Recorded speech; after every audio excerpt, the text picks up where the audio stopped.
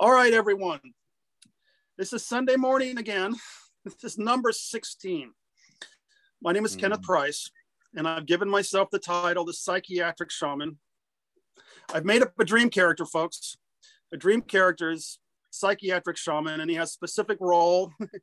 He comes back into the quote unquote, I put my little air quotes there, the medically injured community to rewrite the narratives surrounding damage. I host a Zoom call every Sunday morning, and this is 9 a.m. Pacific time. This is number 16. And we all assemble here and we unwind ourselves from the mental illness stories. We unwind ourselves from the hypothesis of mental illness. And many of the people who come into these rooms have, actually most of them, have fallen into the psychiatric spider web of pharmaceuticals. I fell into the psychiatric spider web of pharmaceuticals for 25 years. And extrapolating myself from that parable took a lot of work because I had to withdraw off of countless psych meds, including benzodiazepines.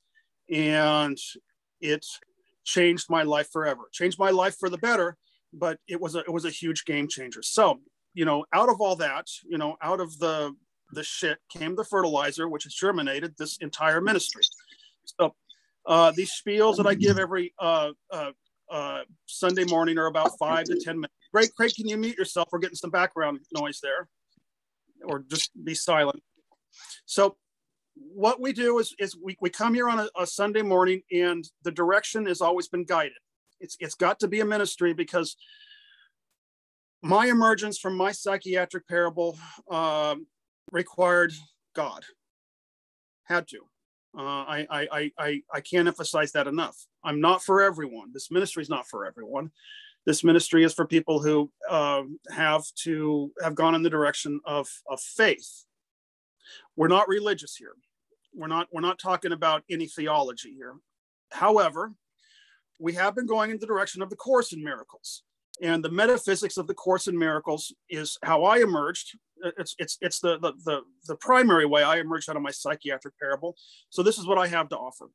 Now, we're going to get people of all different, at all different places in life here on a Sunday morning. I invite everyone here on a Sunday morning. But that being said, we've got some people who are already off their meds, have been off for a long time. Some people who are still considering going off their meds. Some people who are in their withdrawals, which can be very frightening. We're not here to do any helping or fixing. I don't think I can help, and I don't think I can fix. I've stated in all my videos that my role here is to provide a lighthouse with experience, strength, and hope, resources, and tools. So it's kind of a treatment center approach. What we're doing here is working. So if you are in one of these, very painful places, I invite you to listen. Okay. What I'm also going to do is I'm going to ask people who aren't on the call, talking right now. If there's any background noise, please mute yourself. We sometimes have to stop the call and ask people to mute yourself. So I'm going to ask you, to take that on your own. If you want to participate, you can either raise your hand this way or press a raise your hand button. The last thing, this is just a ministry, folks. I don't have credentials. I don't have psychological. I don't have shamanic. I don't have any medical credentials. I can't, and it would be irresponsible of me to tell anybody what to do. As a matter of fact, I won't. I can't. So please, if you're looking for advice, we have none to offer. I've got to put that point home. It's kind of a harm reduction disclaimer. I'm going to leave, for the YouTube audience, I'm going to leave a link to my Facebook account down below in the description because it's outreach. And if what you hear rings true, I've got a YouTube channel with about 60 videos so far. If what you're hearing rings true, I want to get connected. I say that because emergence is not all allopathic. This is a narrative which I've come to unwind, that the belief that all of this has to do with brain chemistry. No. That's the chicken and the egg. We believe that the brain chemistry, we're just good to get recalibrated, then we will get recalibrated. No. We recalibrate and the brain chemistry follows. This is the cause and effect that is actually very new age. It was an absolute truth in my story. Listen, I was 25 years on psych meds and benzodiazepines, countless. Okay, you got to hear my testimony first. I had a mental illness. I had trauma. I have put this all in my videos. Coming off the meds was the hardest decision and the most important and the most valuable of my life. Because, and because of that decision, I must come back and support others who are making this decision. I basically got the archetype of a wounded healer. Not like I believe in wounded anymore, but that's the best vernacular I can find. So like I was saying, if you're on YouTube and what rings true for you here, there's my link to my Facebook account. Reach out, okay? And reach out to me, and I'll tell you why, because I'll get you linked with everyone in this community. We've started an entire community here, and it's starting to snowball, and it's a community of healing, and it's working. And I want you on board, okay? So we've got a message chat feature that we use all week long. This is a weekly Zoom call on Sunday, but there's going to be 2 Zoom calls soon. I will be getting to that in the middle of the week. Okay. In the description also is a link to my YouTube channel. I told you I called myself the Psychiatric Shaman. I'm not a spiritual teacher with any answers. I'm a man who emerged, and it's my trail of breadcrumbs. You know, so kind of like we used to say in the 12 steps: take what you like and leave the rest. The last thing, I'm going to put this forward, and I haven't said this in all the months of this ministry, but it's finally got to come down to this. I'm also putting a link to my PayPal account in the chat feature. Now I'm going to begin to accept donations. Now, this is a very touchy subject because I'm not here to make money. Absolutely, I'm not here to profit. If I had my ultimate wish, I wouldn't even have to be doing this. However, because I've been guided to go in this direction, this is becoming my full-time right now. I am going to accept donations. Okay, so there's a link to my PayPal, Psychiatric Shaman, PayPal me or something. So any love offerings would go back so I could, continue to do this outreach. That's my spiel. that's my winded introduction. So this is your Zoom call. We go on for about I try not to go on for more than an hour and a half because of the record feature and the upload memory that I have access to. So no more than an hour and a half. After the hour and a half, the Zoom call will continue, but we're going to stop recording, and then by 2 hours, I just get exhausted. So that's the extent of it. Every Sunday it goes someplace in a different direction. So I'm just going to invite what do you need? This is your Zoom call. I'm not any further ahead of anyone else. I'm doing this work with you. So this is your Zoom call. What do you want to hear? What's most helpful? And I'm actually going to put someone on the spot this morning. I'm going to put Kari on the spot. And I'll tell you why I'm going to put Kari on the spot. Because we talked last night for about 45 minutes about a very valuable... Kari, are you on board? Can you unmute yourself? Because I want you to share with us unmute yourself. We were sharing something powerful last night, and I want it documented, that conversation. It was about ascension symptoms, not we were not talking about, oh, these are withdrawal symptoms. No, we knew there was more going on, and I want that archived. Hi, Chris. I want that archived. Do you feel guided to start us off this morning? Sean's not here, so could you start us off this morning? Yeah, I'm on the spot. Kari's on the spot. I was just trying to eat first. Yeah, I don't know. It was so wise what we said last night, because this is the narrative and all these, withdraw, and Kari and I joined on this, and I've been joining with others on this. Hey, there's more going on. This is not just a chemical withdrawal. This is a planetary ascension, and all this anxiety is not pharmaceutically based. This anxiety is there's a I think that what I said to you yesterday, Carly, last night, there's a big reservoir of light that's pushing to the surface right now. And, it may appear like a volcanic eruption, but in truth, it's an organic birth process. I like these narratives. Remember, I come back to add a more empowering narrative onto these, these injury illness stories. Yeah, a lot. I think of what we're feeling is collective, above and beyond the pharmaceuticals. Because, I talked to, sorry, still trying to get set up because I was eating. I talk to people that aren't pharmaceutical injured or whatever, and especially sensitive people, and they're feeling a lot of this as well. So I know we are, I don't exactly know what it means, but I know we are transforming from carbon to crystalline beings, and we've come into another place in the galaxy. And so, yeah, I don't know. I just, what I know is just to feel it all and to just move it through. I was kind of been in the 3D reality the last week or so, and I'm really working with my EMDR therapist on radical acceptance, with everything. So, just to feel the feelings that you're feeling, but not to get stuck in those feelings. If I could jump in, Corey, we also talked about synchronicities, and I want that added to this archive. Synchronicities we have the authorship over our own emergence. So do you feel comfortable talking about that at all?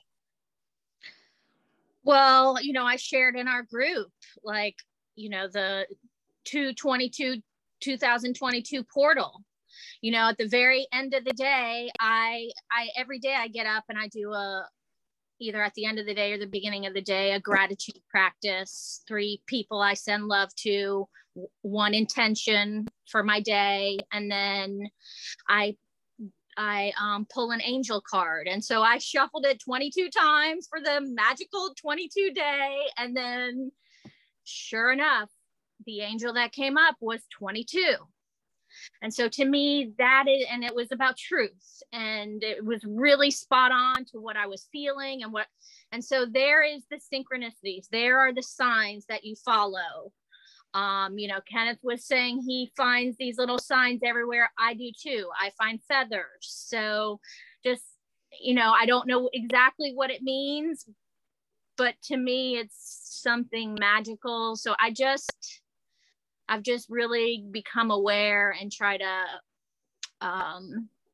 look for the magic in even the smallest of things. It's funny, I get a lot of light that comes in this window in my bedroom, and I was laying in the sun the other day because the sun was actually out trying to get some light codes, and I showed Adam, and Adam's like, Kari, you need to go outside. So I listened to him. I took his advice, and I went and I sat in my chair out back, and it was just really magical, and just the birds. And so just really my theme for this year is finding joy. So that's what I'm doing. I'm finding joy in even the smallest of things, the sunshine coming in my window and, brightening my day.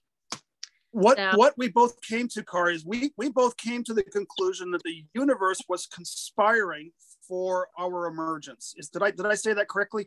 We both decided, and we both had proof that the universe was conspiring to move us to emerge us. Yeah. Mary, this I've been listening, and I want to get to everyone ASAP. I'm taking notes, but because everyone here has contributed as something so valuable to contribute. But Mary, I saw you doing this. Would you like to unmute yourself and explain to us what this is or where this is coming from? But you got to unmute yourself first. There you go. Can you hear me? Yeah. Can you hear me? Okay. What did you see me doing? I'm too blind to see what you're doing. Well, you are obviously in sync with us, so I want to hear about your take. On we just take this. We're just coming at it from all different angles. What's your angle on this? I love working with you. We did inquiry, but what's your angle on what Kari just shared? I was agreeing.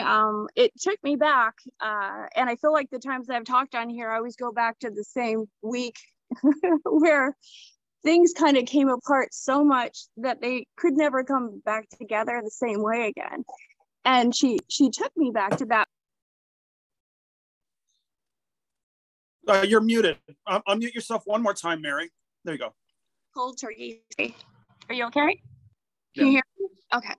No, There was a week years ago where I completely discontinued benzodiazepines cold turkey. And I was on week 3 of withdrawal, where I went into acute psychosis. And, you know, people talk about their hitting the lowest point in their life. And that was where I was at. And I was choosing to do it alone. And I wouldn't take myself to the hospital because I didn't really care at that point what happened to me. And so it was just me and God, to be honest. And I discussed this later with a friend who's incredibly spiritual. She's been on a spiritual journey since she was 15, a former student of mine. And she said, you know, you were attacked mind, body, and spirit. She said, you were under attack. And I said, it sure felt that way. And she said, no, she said, let's go through this. She said, you were in a horrible car accident. You're in perpetual pain from your spine. I suffered a mild traumatic brain injury during that car accident, which wasn't diagnosed until almost 8 years later. So it was accounting for certain changes in me, particularly bad memory and difficulty following instructions. I mean, doing my own job. I'm a classically trained pianist and I teach classical piano, and I'd done it my whole life, but I suddenly couldn't fill out the paperwork. I was just easily confused. And then on top of that, I was prescribed Valium to help with all the muscle contractions that never stop. And I became, I hit a point where I had paradoxical reactions from Valium. I would break things and I would yell like crazy yells. And I decided that I was going to take matter into my own hands. And I was going to start with getting all the junk out of my body. And I went to this point where I was at my lowest. My body was not my body anymore. My mind, I couldn't depend on it the way I had. It wasn't the same brain. But the one thing that was the same was my spirit. And my spirit, however, was suffering the most. Okay, and yeah. I feel that when I was on Valium, I know. I lost my sensitivities. I lost my intuition. I lost my ability to just see, as Akari said, you know, it's the magic in life. That's really what's most important, because that's what keeps us aware that we're not just three-dimensional. We're not here to just eat, sleep, poop, and die. You know, that's incidental stuff. And a lot of the stuff we get caught up in and think is the meaning of life sometimes isn't. It's just the incidental stuff. And I was supposed to learn that, you know, Mary, you're not that kind of brainiac anymore. I can read deep stuff, but my memory's so bad. So, you know, a lot of the things that I thought it was, I guess I should say, I'm not the kind of intellectual that I was. I'm not even the kind of concert pianist that I was. I can't practice like I used to. My body's not the same.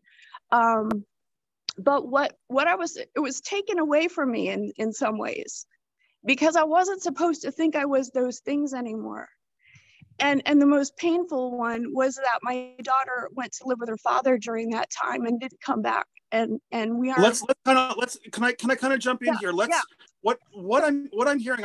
My role as a facilitator is to compartmentalize so we can get to everybody. But you have a message in all of this, and that's important, Mary. These stories are valuable. But I heard a message in there, and the message is exactly, you know, worth archiving. And you've shared this message with us before, and can you share it with us again? What the discovery from this came to be? Yeah, the discovery was that I was not my body, that I was not my mind, and that my spirit was always there, and that I needed to get in touch with it. And it was not going to be something that was possible as long as I took something that was mind altering, like Valium. And when I got off it, all that energy and feelings and emotions and sensitivities, you know, hit me really hard at first. I think anyone who's gone through that will relate. You're overly sensitive. Even for someone who's always been overly sensitive, it was like crash landing into sensitivity, but that was okay. And I had to learn again how to communicate with people emotionally but I was able to take it so much farther this time. And I was able to, thanks to the brain injury and thanks to whatever injury Valium did to my brain, which I know that there was quite a bit, I was able to hook into the whole neuroplasticity thing. And interestingly, I was led to learning about that at the time. And I was like, I can retrain my brain to be how I want to be. I can retrain my brain not to be codependent. I can retrain my brain to love myself. And I can retrain my brain to look at a situation, for instance, when I'm teaching one of my students, and I can teach the whole student better because I can watch their emotions as they learn music. And frequently the lesson of the day with my students is not, how do we master this passage? It's like, it's deeper than that. It's deep enough that sometimes the lesson has to be ended and we have a tea party, because that's what their soul needs to feel nurtured. And I did do that the other day. We stopped a lesson where a little girl was almost in tears just because she couldn't do it. And we had a tea party. We said, it's time for a tea party. And we threw one right in the middle of the piano. And the next day or the next week, she brought me a piece of homemade sweet potato pie. It's a tiny little girl that she'd made that for me because she left there with a better feeling than she could have ever had we mastered that spot. So I feel like I got redirected onto the right path with why I'm here. Perfect. That's it. That's it. A course correction. No mistakes. Course correction. Mary, we'll get back to you, but I want to play the Hollywood Squares game. And the next thing I had to note, I had noted I wanted to have Greg jump in this call, and I'll tell you why. Greg posted to our, if you don't mind me sharing this, Greg, there was a perfect post. He's smiling. There was a perfect post, in the group chat, which was, I want this archived. He said, why did it take me 46 years? Perfect. That's got to be brought forward, because there was a, perfect, because we've all gone through this. Why did it, I want to extinguish that narrative too, because there is a essay floating around the internet that I found 3 years ago called "The Script is Written." And Greg was honest, because he said, I started to read it, but it wasn't completely clear. So I want to see if we can get clarity on it. Each one of us has a timeline. Each one of us. There is nothing that we could do. Now, this is Course in Miracles. Remember, this is a Course in Miracles Zoom. It's becoming a Course in Miracles Zoom, basically, because that's where my emergence comes from. Well, we bring in more, but that's where my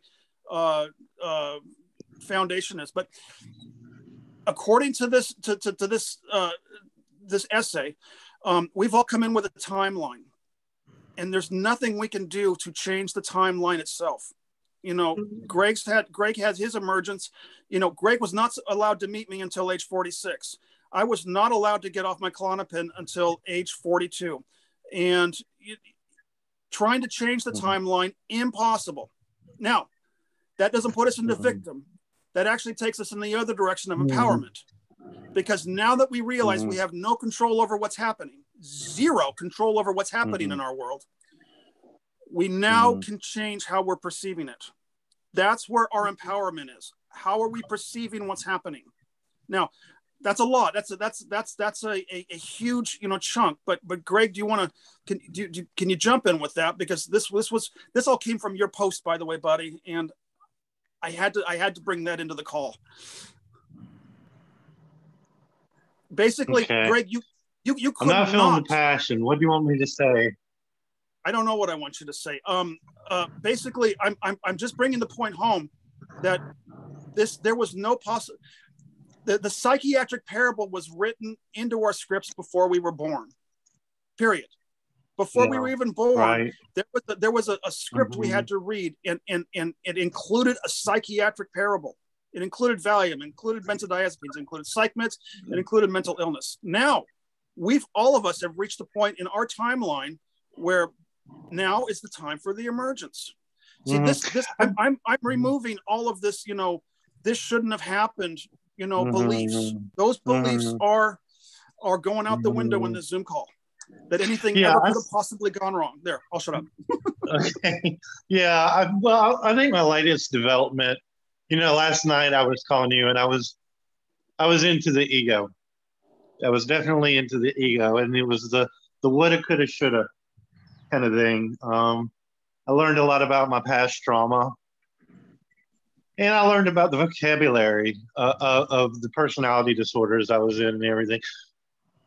But last night, that's where I was stopping. I read something called the Triangle of Self-Obsession. And that kind of helped me out last night. It was, we can see the past, present, and the future. We can see the past with resentment or acceptance. We can see the present with anger or love. And we can see the future with hope or with fear. So I'm trying to go from the negative to the positive. I kind of, you know, I have my moments where I get stuck, but overall, I think I'm making progress, and I think I'm starting to let go and everything. Yeah, and I'm tired of hearing myself talk about it, so I'm not going into the what happened because I'm really I'll make myself nauseous. But I want to point out, Greg, and I want this archived. You text me. You text me when you get stuck, and this morning at you know, you texted me this morning. I happened to be awake at 12 midnight, and we talked. Perfect. We get stuck. We text somebody. We start talking, and we pull out of this together. It was perfect. Right. Yeah. It's just so much. Life is just so much better when you quit trying to control the thing. And I like your story, Carrie. When I was 20, somebody told me something. He said, "You're not your mind. You're not your body. You're not your emotions. What are you?" And that just stuck with me for so long. I guess that's what you see happen. Mary is what I meant. I'm sorry. Yeah. Is you saw that you weren't those three things. And that's truly spiritual to me. That's pretty profound. When you lose all those things and then you can come back, then you know who you are. So, yeah. And if I'll Mary, you can jump in, but I got to jump in. I can't not jump in because that's the whole slogan of the psychiatric shaman. Because once we ask who are we, we can't damage who we are. It can't. Yeah. There's no substratum for the damage hypothesis anymore. You know, and I'm sorry, listen, maybe it's harder to play, the concert pianist, tunes. Kind of like my friend Alan, who lost, the use of his arms and his legs after his diving accident. He found out who he was because of his diving accident. We're finding out who we are because of our psychiatric withdrawals. Everything is like back to Kari, the universe is conspiring on our behalf. I'm not just saying, this is not Pollyanna pink paint. This is my direct experience. Is it difficult? Yeah. And that's why I'm dedicating, this entire Zoom call, and all these outreach, because this is priority. Now, shut me up again. Did you want to go, Mary? Do I want to go? Somebody's got to go and shut me up. Well, I think all of us have learned on this journey that the labels we gave ourselves and the labels that we've been given, teacher, mother, father, whatever your label is, that those labels were always superficial, and we identified too much with them. We identified too much with our production. What can I produce in a day? What do I know? And it was never about that. And I think you're right. It isn't pulled out right from underneath you. It's just too easy to get distracted by the things that we are and not learn who we really are underneath all that. And in some of our cases, those things had to be pulled away for good, because maybe if nothing else, by a sense of duty, we were going to go back to tethering ourselves to those labels, and you can't ascend or you can't transform until you stop thinking you are this thing. We're all so much more than any label, no matter how long. Kristen, can you mute yourself? I'll go ahead and mute Kristen. Hi. Yeah, Kristen, we're going to mute you until it's your turn. There. All right. I want to get to Savior. That was my label. I was supposed to be the humanitarian savior. I was supposed to save the world. I was supposed to save the world through intellect and heart. That was what I was supposed to do. So I'm not sure what it is now. I don't know what the new one is. But that's what the old one was. That's the entrance to mysticism, Greg. The entrance to mysticism is when we throw up our hands and say, I don't know. The entrance to a mysticism is the beginning of emergence. And it's the only true prayer that can be heard is, I don't know, show me. Now, I want to get to Christy and I want to get to Chris. Did either one of you, both of you have been great, valuable returns. Either one of you want to add to that? Because I get both. I just try to get the rounds. We'll get back to everyone, but I want to even out this sharing. You guys got to unmute yourselves first. Christy or Chris, do you want to? There you go. Chris got himself unmuted. I'll jump in. I hesitate to share today because I feel in such a negative space lately. But I just wanted to join because this group always makes me feel better. And I'm struggling. Just so negative, and I just don't know what to how to separate the thoughts. Sometimes I'm stuck between, is this my intuition and I'm reconnecting with myself and I need to work through that, or is it just withdrawal and do I need to ignore? Ellie, come here. And I don't know. I guess I don't have much to share this morning because I just feel so stuck in negative thinking. This is great. I mean, Chris, that's vulnerability. Part of mine emergence. I'm perfect. We show up no matter what. That's what I said last week. We show up no matter what. And the vulnerability too. Yeah. This is my emergence is when I call people and say, I am so lost. I am so confused. I am so hurt and I am so angry. And I just allow, and it takes the pressure relief valve off to allow that too. And buddy, that's, and now that you have the courage to let others see you fall, this is why it's so valuable.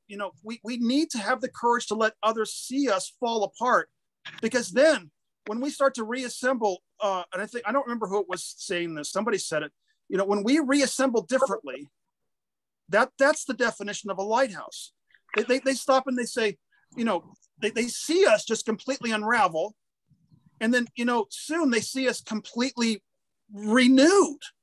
And now we become teachers, just not because we have any theology to share, but because we have been willing to show up and to face it and to do it. So yeah, good work. Yeah, that's the thing. That's what I'm hoping, I feel like I'm in a space where it's like, I kind of have no other choice but to surrender and trust that things will get better, because I feel out of options and out of answers. But I know what y'all are saying is true. I know it.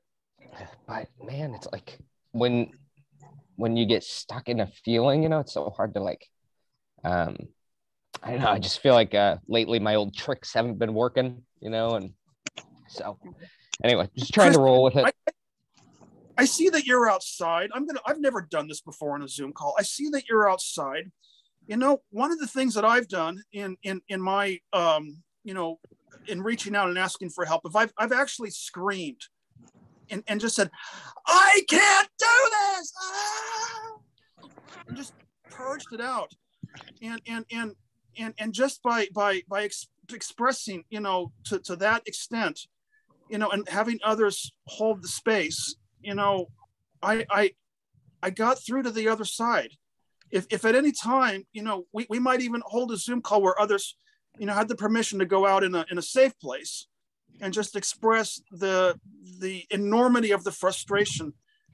Basically, it's like, I'd like to send an invitation, for us to take the lid off this sometime.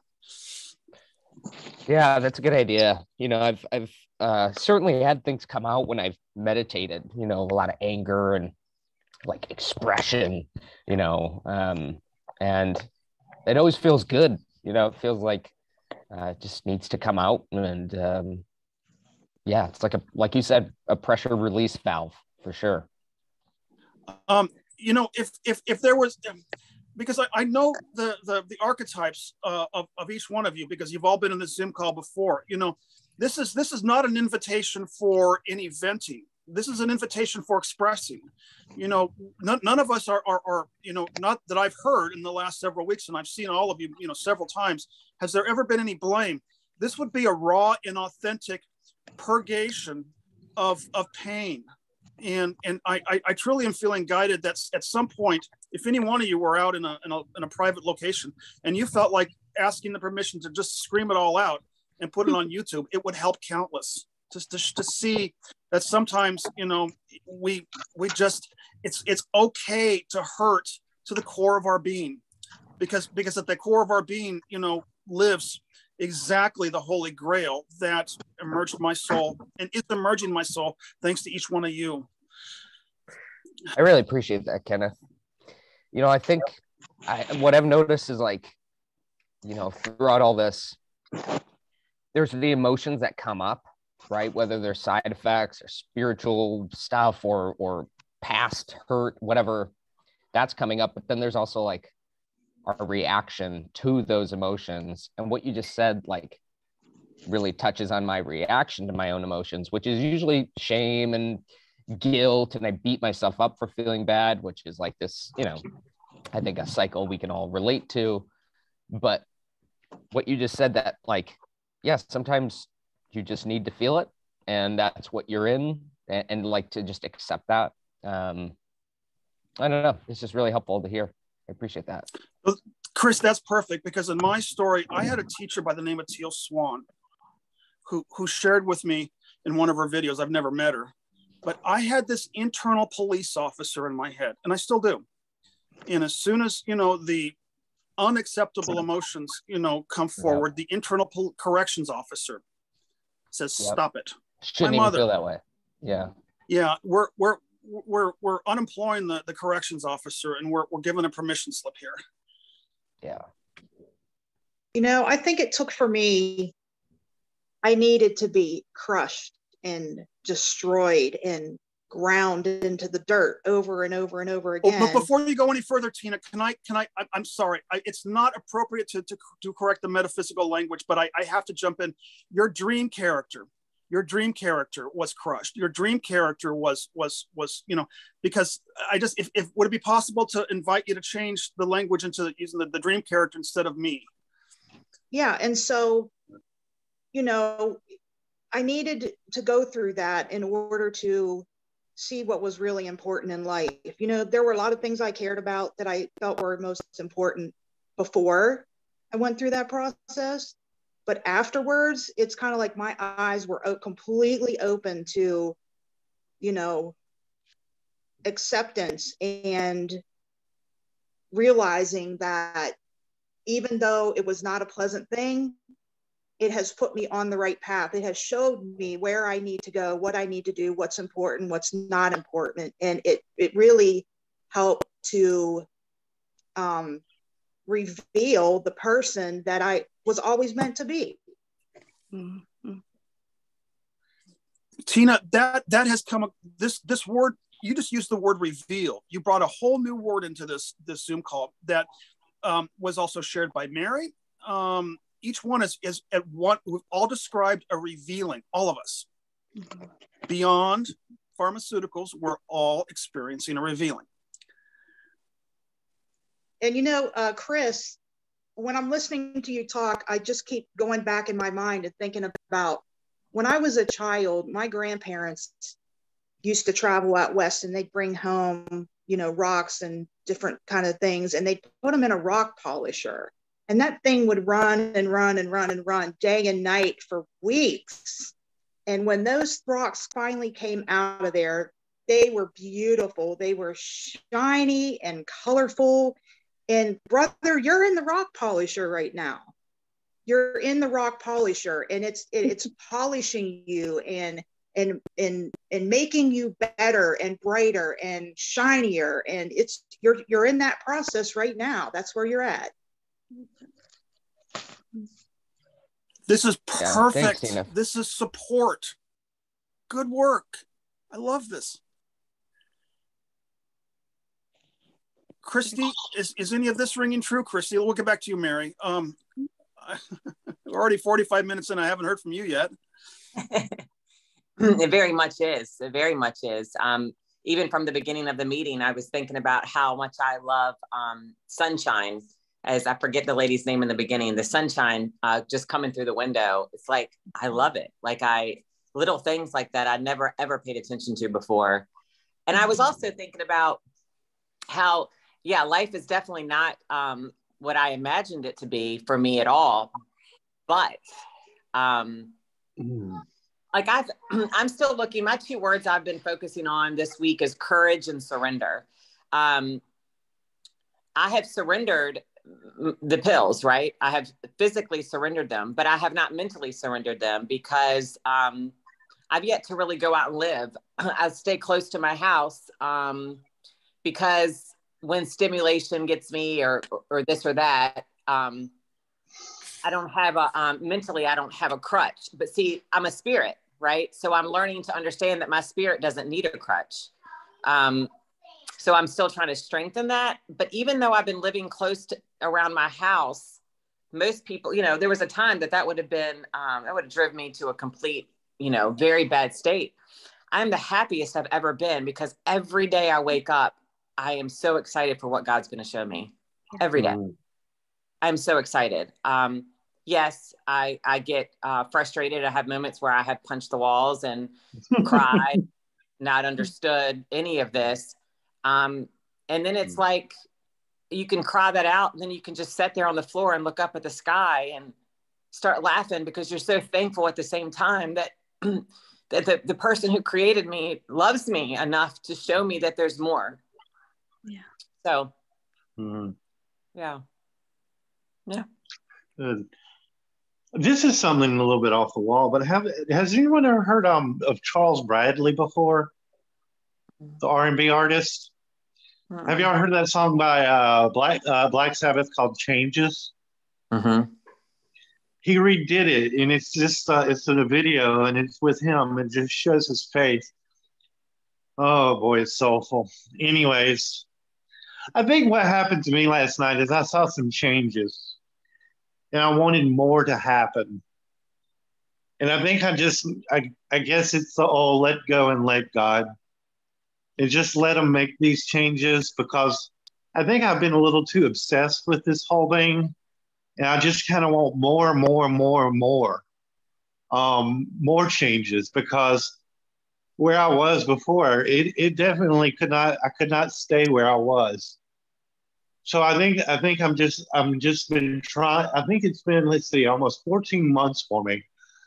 In my life, my health, for one thing, is just come back in these changes. I'm almost addicted and obsessed with changing everything I possibly can in every way. But I think I'm starting to see that this is just going to happen anyways. And I've been kind of stuck on a timeline, not necessarily withdrawal timeline. That's probably part of it, but I just been wanting it to happen more and more. And I guess I need to let go of it and just be happy and go with the flow. Go with the flow. As you're talking, Greg, I'm brought to remember the analogy that one of my teachers gave me years ago that people think that a bird lays an egg and the chick just breaks out of the shell one day. That's not the full story. The yolk actually, begins to putrefy in the egg itself. That chick would not be kicked its way out of the egg unless the yolk became putrid. The same is true for all of us who, are going through an awakening. Now, each one of us, had to surrender the pharmaceuticals. So there's the withdrawals are a lot of the withdrawals are a component in the support group, but all of us are kicking our way out of these shells. So that's what I got when you're sharing. I want to just, reframe everything. Kristen, you're still muted. Would you be interested in sharing? I want to give each person equal time before we kind of do the free for all. And if you don't unmute yourself, I'm going to unmute you. Kristen. Yeah, hi. I have a few dogs here. Go. So I put myself on mute because I've got a few dogs and they were being loud. So I didn't want you guys to hear that. How's this sounding for you on a Sunday morning, Kristen? Do you want to jump in? Okay, say that again. I'm sorry. How's this sounding? Did anything here resonate with you? Yeah. I'm sorry. Sometimes I don't fully listen or fully grasp it, but I'm doing the best I can with it. And yeah, I'm always learning. It's definitely a journey, and it's taken a while. Of course, I want it quicker. And I talked to Charles, or what do we call him? Greg, about, yeah, sorry, Greg. I talked to Greg about it because I want it fast. You know, I'm sick of waiting. And so that's not going to happen. So that's not when you, what do you call it? Let go, or like, what do you call that word you guys just used? You know, surrender. So I'm not surrendering. I don't mean that. Well, that's perfect. I'm glad you brought that in, because my teacher, you know, I'm going to give a little bit of a lecture here quickly before we get on to the next. But my teacher's always telling me that infinite patience produces immediate results. Say that again. Infinite patience. Patience produces immediate results. That's crazy. All right. Figure that one out. It's an oxymoron, huh? Something like that. Wow. Okay. Yeah. All right. Who just joined us? Jump in for a second. I just have a question with that. I would love to know how other people, even in the midst of this patience, because I think that's so important, right? Is the patience. Like, when you have family members who keep saying, well, your life's just passing you by. And then I'm like, what am I missing out there? Like, why are we so distracted that we have to be out doing to be living? So I was just wondering how people may deal with family who kind of tries to pressure you into hunkering through and just going out there and living, you know, I don't know. Like, I'm okay. I wasn't okay, but I have become okay in this process and being patient that I am where I am just for today. And it's hard for me to tell family members that I don't really have a desire to go out with them certain places. I just don't. I don't know. Yeah, I don't know. Thank you, Christy. Yeah. I think that's what I needed to hear. Patience in the process, and that. Yeah, I mean, don't get caught up with the worldly things, I guess you could say. And so, is that what you're saying, kind of? Yeah. Well, yeah. There's nothing that we need to tend to that's so important it's not already happening, I guess, is what I'm saying. Maybe now's the time to bring in, I shared with everyone last week that I'd gotten a very, very painful letter from one of my long lost family members. It was only 24 hours, you know, it had been on last Saturday morning. And I'll share with everyone, I've been on the phone for the last 8 days. I'm getting my own help. I hadn't heard from my biological brother in 30 years on this. Well, that's not true. But anyway, it was a long story short, very painful letter. Now, but what I want to get to was the help, because I had a very wise friend who would not jump into my story. A loving person's not going to go into our stories. They'll make space, you know, because if we still believe in our own stories, but, you know, otherwise it would be a false empathy that's not going to help anyone. But the friend did point out what I needed to hear is that he said, family is a construct. And he said, was that helpful? I said, well, it's, and I was just on it. I said, I can hear that in my head, but it's going to take time to sink in. But that's why this is a metaphysical support group. You know, my biological brother is a construct in my head. Yeah. Therefore, it is my responsibility how I view the construct itself. So based on that, you know, he can say anything he wants to me. How I react has been the last 8 days, my own reaction. That's all I have authorship over. Ray, can you unmute yourself, because you jumped in a little bit late and you've been participating, you know, with great stuff for the last, you know, 2 months. You got anything to share with us? Yeah, sorry, I was so late. Hey, I think. Are you talking to him or me? No, Greg. Greg, I'm talking to Ray here. I got to give each one. I thought so. Yeah. Oh, yeah. I know. I just got here. I don't really have anything specific to share at the moment. No, just sorry I was so late. But yeah. You know, the reason I want to, Ray, I even wrote you that apology letter, which I don't even think you remember what I was apologizing for. But last week, I was really tired. And towards the end of the Zoom call, you know, you pointed out that we have to, basically in a nutshell, what you were saying is we've got to gently unwind. I was getting tired and I was saying, just you know, unwind the dream character. But your injection was very wise, and I want to bring that forward this week because you corrected me and said, no, Kenneth, we need to gently unwind, and that could not be more true. I want that documented. We do this work slowly and gently. Okay. I don't I don't remember saying it, but I'll take your word for it. It was wiser than what I had to offer after an hour and a half. Okay. Yeah. I mean, I'm doing fine right now. You know, I'm going through this again. I got off the Klonopin. Now I'm getting off the antidepressants, and my story's kicking in as I'm getting lower because probably just the worry about it. So I'm dealing with that as best I can.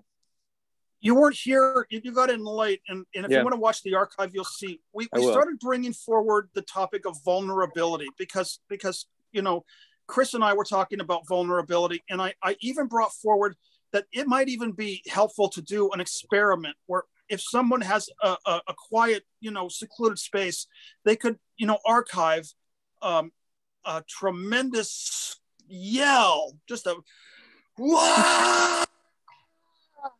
Not a victim yell, a tremendous expression of a primal what scream. you call it? Scream. That's primal scream. Yeah. Agreed. The grief.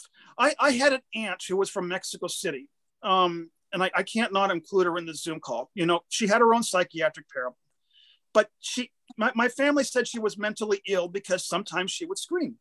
They said, "Oh, she screams. She must be mentally ill. She needs a Valiant." No, she's a screamer. My aunt was grieving. She would grieve. She would wail the loss of my cousin. My cousin died from alcoholism at age 39. She said, "Get over here, Kenneth. It's time for you to see me grieve." And that woman from Mexico City let out a scream like hell hath no fury because she said, "I cannot allow my heart to close. So this is what it's going to look like, kiddo. Take note." Yeah. It's wild. Most of us Westerners she was from Mexico City. Westerners are very, you know, we're a very primitive culture when it comes to grief. And my psych, you know, my dream character, I grieved the loss of my dream character, Kenny, you know. Yeah, it makes you wonder how much grief happens because we're so against showing emotions. You know, why is it wrong to scream? She lost her son. That seems scream worthy, you know, but yet, no, the problem is with the screamer.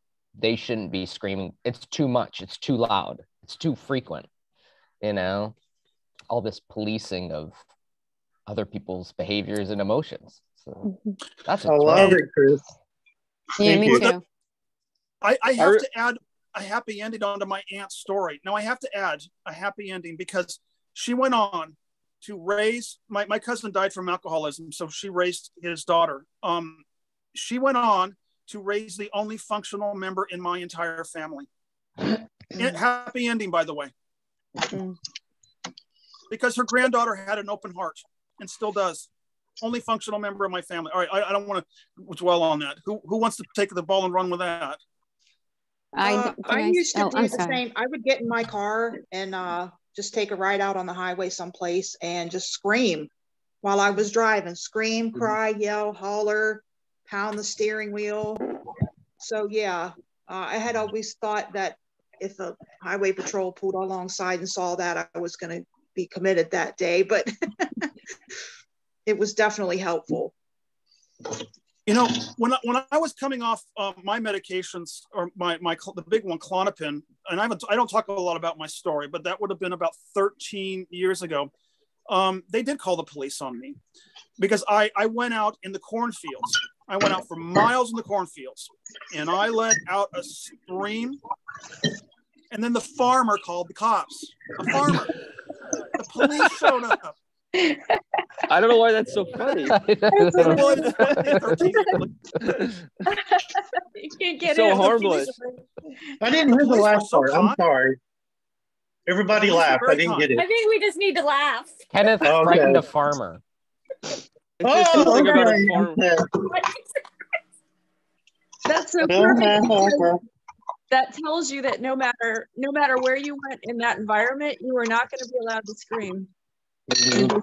That's a great, I hate to, you guys, whoever said that, that's exactly how I feel. It doesn't matter where I am, I can't make noise, so I have to stifle it, and it's really it's kind of blowing me up, it's terrible. But I used to get in the car and scream when I was driving, and I just scream until my throat hurt. And now I'm always around somebody can hear me, and I feel like I have to just be quiet, and it's really aggravating me. It's actually causing a lot more anger. Does that make sense? Yeah, that does, Kristen. But okay. I feel similar, but I guess I'll say to you what I'll say to myself. It's like no one's forcing us to be quiet or choosing to be quiet, choosing not to express I'm ourselves. afraid of the cops coming, and I don't want to be put away.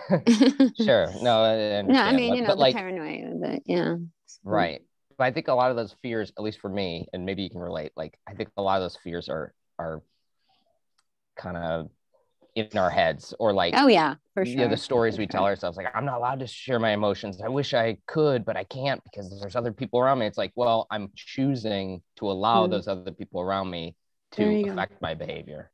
This is a good time. I got to jump in and just share with the group that you all know that I belong to the Living Miracles community. No spiritual community is perfect. We got to put that forward first. However, they do offer permission slips for expression.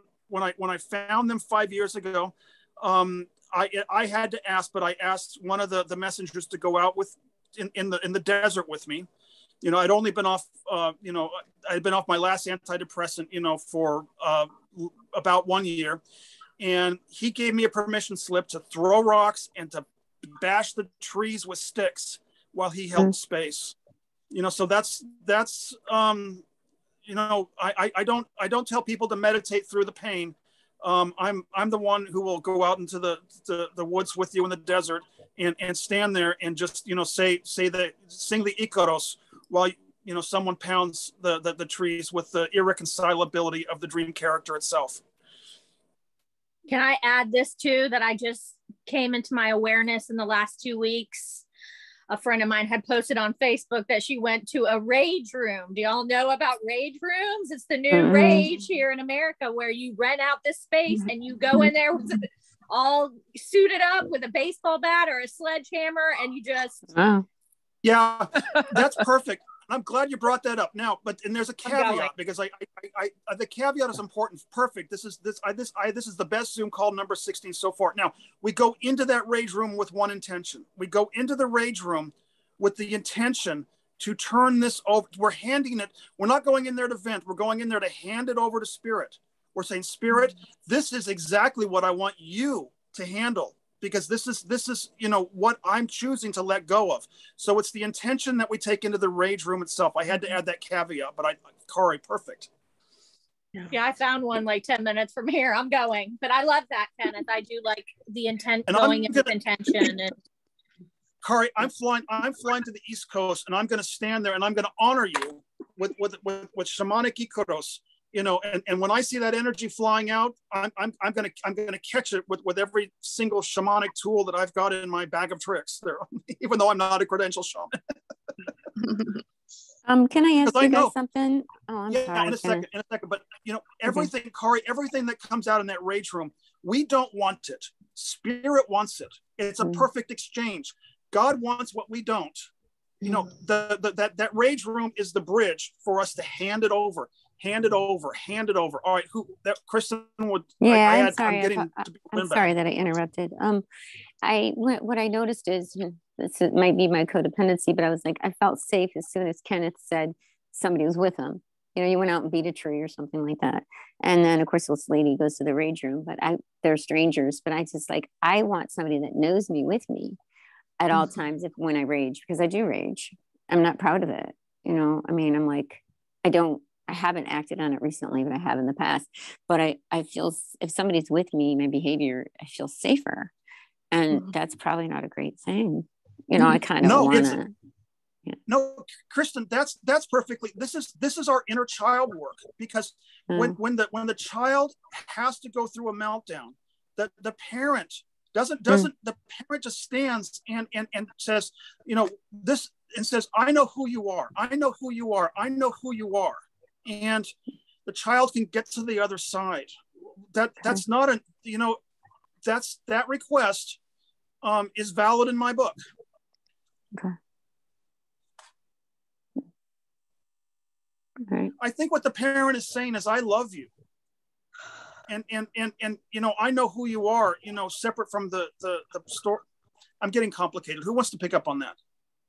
No, when you say that, that means I remember I've done some that child love work, and then I have to pretend I'm the mother to me, and I'm a child, and I got to go through all that, and I'm really like, man, I just really want a person here that's not me. I don't even know if that makes any sense to you guys. I'd love one of you guys with me to go. It'd be weird. Like, I feel closer to you guys, like I said, than family. So if one of you guys would be with me when I raged, I'd feel more comfortable, because I think you'd understand what I'm going through. But that's not life for me right now. I don't have anyone.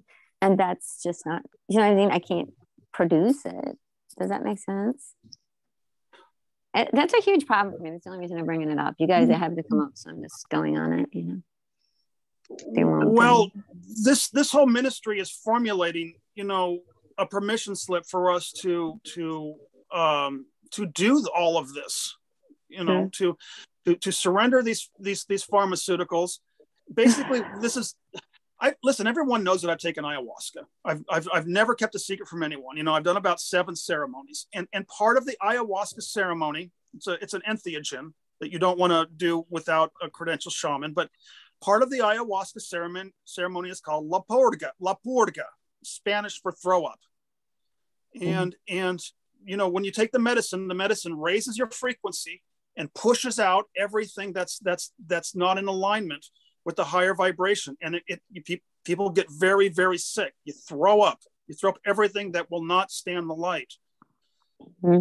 So kind of visualize Kari called it a primordial screen, visualize it as a purga, but also remember in the ayahuasca ceremonies, you've got shamans who are going around the room, honoring la purga. They honor it.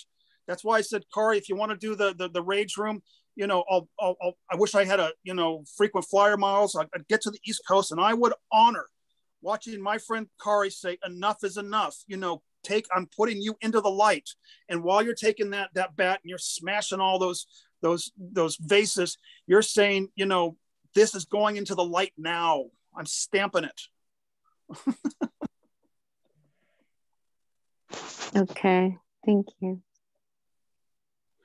This is the reason, I'm in these spiritual communities. I've been number one, a lot of the women have come up to me and said, you're teaching us, because I go through this in the Living Miracles community. I've had more than one person come up to me and say, you're teaching me that it's safe to let my anger out.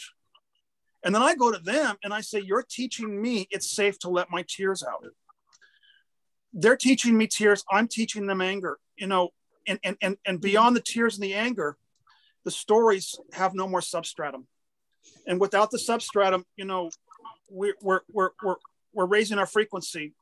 No more pills.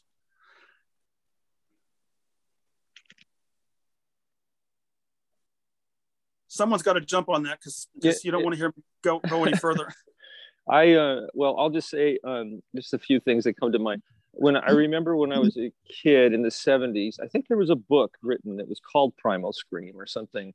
And it was kind of an in thing. And I remember doing it a lot when I was in high school, just going in my car and screaming. And I got to do that more often. It reminded me, I'm kind of vocal, and my wife doesn't like it too much when I'm like that. I have to warn her. But I have a son who has a genetic issue, and sometimes he just gets so frustrated with it. It happened yesterday, and we let him scream around the house, and he didn't hurt anything or anybody, but he just needed to do it. I think we're not comfortable with that as a society, you know. And Kenneth, once I saw a play years ago, and it was about a Mexican woman, and when she was grieving, she did that on stage. She yelled, she screamed, like blood curdling scream. Yeah, it just reminded me of that. Yeah, my family was frightened, and it wasn't, and my family, I love my family, and it was also my aunt was in mental hospitals. It's just that this country, we are living in the emotional dark ages. You know, yeah. This woman was trying to let it out, and put her in Costa Mesa, California. No, it was safer to lock her up. She was a trail, and the reason I say this is I sat with her in hospice, and after that woman died, I realized that she may have dropped the body, but she ain't gone. I don't want to go into that. I'm going down too many tangents. Who wants to pick up the ball and run with it? I'm really resonating with a lot with what you guys are saying. I come from a family where showing temper was not acceptable. Can you hear me? Yeah. Okay. Where showing temper wasn't acceptable. We had one member of the family who was permitted to do that and do it greatly, but the rest of us were supposed to be, very quiet. And it kind of resonated with me when you said something about, that's how the United States is in general. We're not okay with certain emotions being expressed or really even talked about. And it made me think something that, we're the child, so to speak, of the British Isles, and the British Isles are even worse about that than we are. I lived there for a while. One cannot show temper or even irritation, or it's just very disruptive to everyone. And it's interesting because I was always the hothead in my family. And I was given a lot of labels because of that. Pretty little Mary was like, she'd freak out and, don't set her off. And you know what? It's actually, I think it was some of the times that I got mad were the healthiest times. And I feel that many people who are maybe just a little more in living color than others are comfortable with, we get labeled things, and everyone just wants us to just kind of dull those colors down a little bit. And what a shame that is. I love that my daughter is living in full color. I applaud that, and I would defend her against anyone, because she's never hurt a single person, but she lives in full color. And I think it's just a really interesting testament that, we're born here, God's children. We have all these amazing emotions and capabilities, and that everyone wants us to dull down. That's a societal thing. It's gotta stop. It's just got and perfect. It's stopping right here. This is perfect, Mary. Oh, I'm so glad this Zoom call has been my favorite, number 16 of all the other 15, because what you just said, you weren't referring to Queen Elizabeth, were you? Queen Elizabeth, God bless her. But we're here to be loud. We're here to be colorful. And if it frightens other people, that belongs to them, because the more we can become authentic, they're the ones who need the pills if it bothers them. I'm sorry. It's like Popeye eats spinach. It's all I can stand. I can't stand no more. Like from the 90s, we couldn't stand it anymore. Stonewall, 1968, for the drag queens started fighting back. We're here, we're queer, get used to it. I'm here, I'm colorful, I'm loving, I express every single color of the rainbow. Get used to it, folks. And we're not letting them medicate us any longer. We medicated ourselves. We're not taking the drinking the Kool-Aid anymore. And when we're free to express, we're not going to need any more pills. I know it's a rough ride getting off these things, and it's doable because everyone in this room, you know, has made that commitment. Mm-hmm. Yep.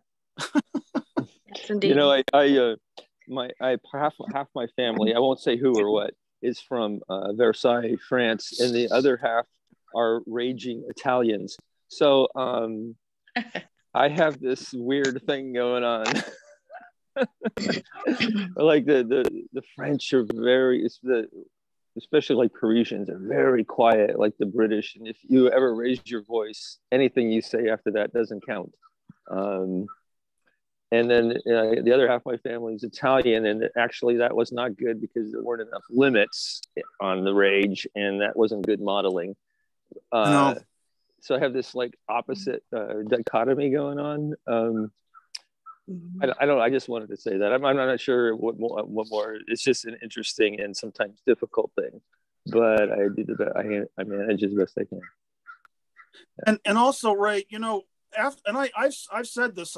I've been very honest that, you know, after my last antidepressant and the spiritual work, because I come from one of these very restricted British families. That's why I was laughing at Mary, because I come from a very, very repressed family. You know, in my story, it took ayahuasca, you know, several ceremonies to purge it out at the ontological level. So, you know, my psychiatric parable, you know, I was, you know, I had a pain body that, you know, goes back several generations. So I'm doing this work with everyone. I hear it. Oh, that pain body thing that goes back generations. That is incredible. I went and visited my dad's town where his family is from, and I found out so much stuff, and I can understand where the pain comes from. They lived in the middle of nowhere, and in World War II, these towns were bombed to obliteration. Like theirs didn't get bombed to obliteration, but all the villages around them were destroyed by German bombers in the mountains in the middle of nowhere. And they already were living in a very hard situation. And I was thinking, wow, I mean, what did they go through, these people? It must have been horrific. You know, as you're sharing this, right? Have you ever heard of a lecture by a man by the name of Gabor Mate? I have heard the name. Yeah, I don't remember why though. That would, I'm going to put that down in the description link. Okay. He, you know, this is not all Course in Miracles, but I like the way this call is going, because he grew up in Nazi occupied Europe as an infant. And he absorbed his mother's fear. He absorbed his own mother's fear. It wasn't personal. None of this is personal. And you know, it was his responsibility to alchemize it. You know, so your relatives on, yeah. Yeah. I mean, yeah. It just when I realized that and I saw it and this light went on for me, it's like, wow, explains so much. Yeah. Yeah. I did not have access to YouTube, you know, and none of us did. We're all about the same age, you know, maybe Greg's Mary a little bit younger, but you know, in the 80s and 90s, there was no internet, there was no YouTube. The pills made it possible for me to reach age 54. Yeah. You know, it's at a time in history now like no other. You know, this is no one's ever done this before. All of us are doing. I'm not doing it. All of us are. Get off the pills and you know, get through what others could not penetrate, and I call it the sound barrier. Yeah. And that's why I like, you know, connecting every Sunday, because each person is documenting how they're doing theirs. You know, Kari, you're the first person to mention the rage room. Perfect. I you know, me, living miracles, go out in the forest, you know, throw rocks, you know, scream at trees and have someone hold the space. You know, who was it? It was two people talked about screaming in their car. I've done all that. Cornfield. The cops are very nice, by the way. They were just so compassionate.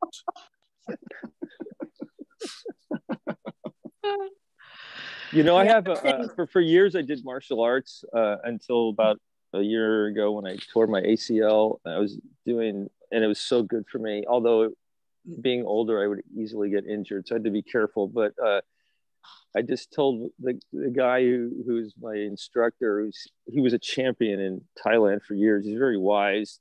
And I sent him a message and he goes, "Yes, you must come back. I know how much you need to hit things." That's what he said to me. And it's like, he knows me so well before, and it blows my mind, like how well he knows me. And I haven't really told him anything personal. You can just see how I am.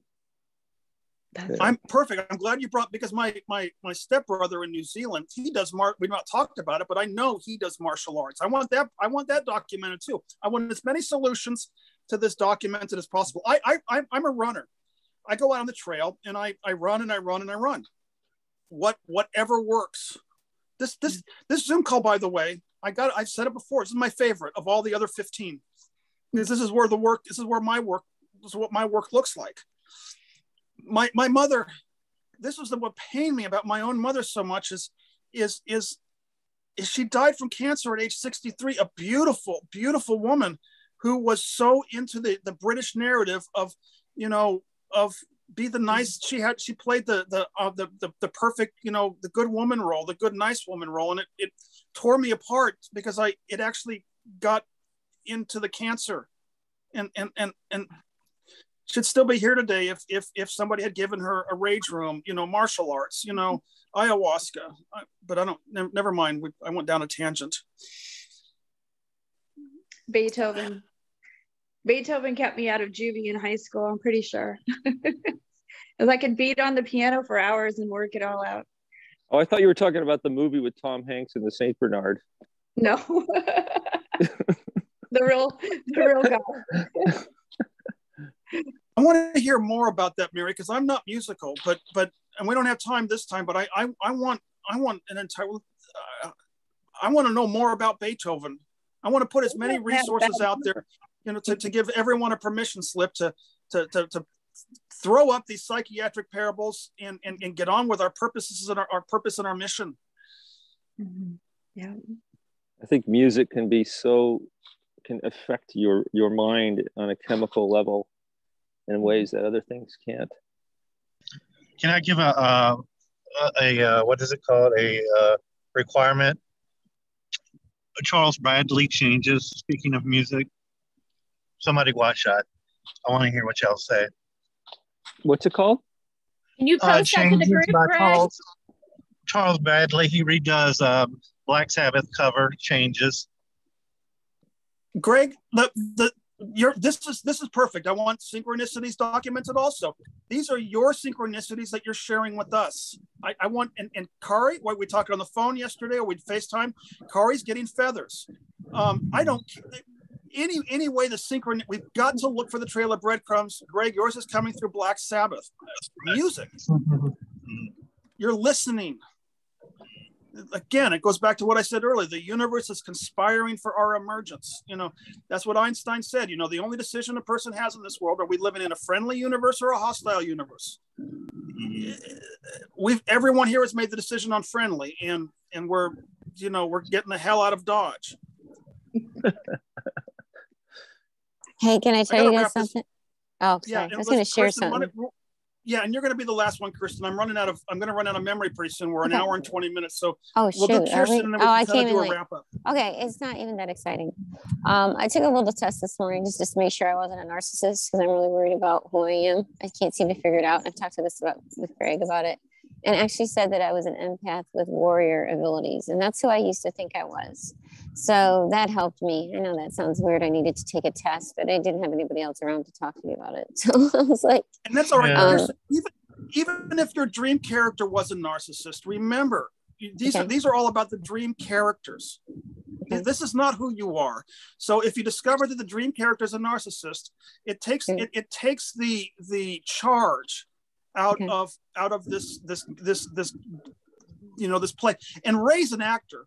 Maybe we should have a whole Zoom call on acting, because we are all acting, and Ray is a professional actor. So he I'm sure, I don't know anything about acting, but I'm sure, you have to study a script before you go into a play. That's all we're doing here. But we want to turn these plays, you know, from dark plays to Winnie the Pooh. Okay. Well, some of us know our lines so well, we forget they're just lines. Wow. Good one. Good one. I'm signing up for the acting class. Kristen, can I say that I don't think a real I'm gonna let y'all go. Take a test. What'd you say? I'm sorry.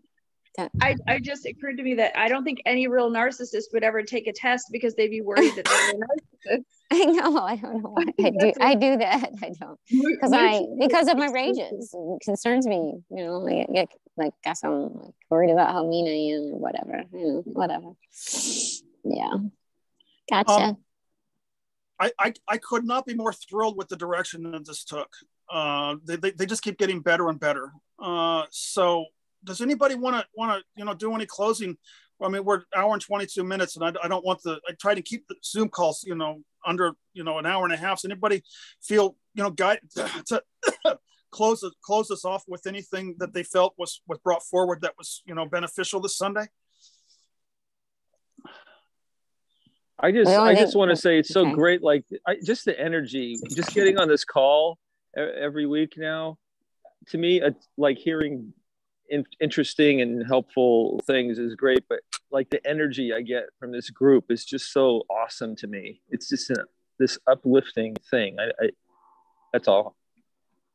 I was just going to say the same. It actually made me go outside and walk for a little bit, and I never do that because I saw a couple people outside. So that's a big deal for me, believe it or not. So I'm going to give myself credit for it. I went outside and walked around in a circle.